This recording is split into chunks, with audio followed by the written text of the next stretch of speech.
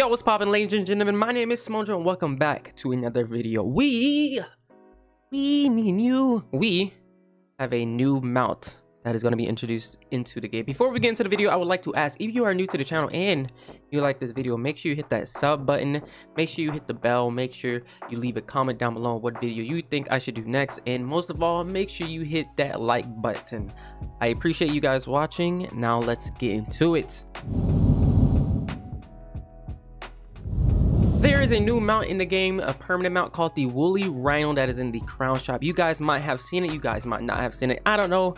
But the reason why I'm making this video is because this is kicking off the back in the times prehistoric type era of the game. I feel it's kind of weird because you get the Primival Hoard pack, right, which introduces all of this bone dragon dinosaur type gear, and then we have a caramel over here that's introducing all of the chocolate and candy. Like, that's two different realms that's being introduced at the same exact time, which is really weird. But yeah, we got the Woolly Rhino mount.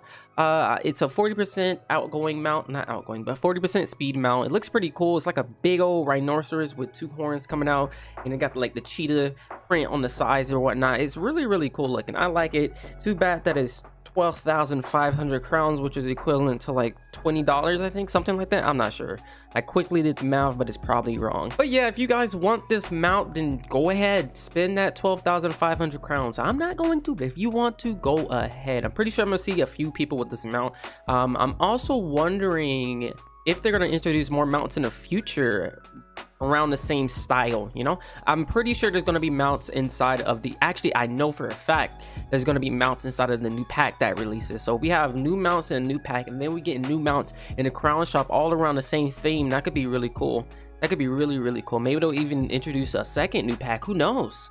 You know, it's all up in the air, who knows. But yeah, you could get this guy in the crown shop 1250 or 12,500 if you want.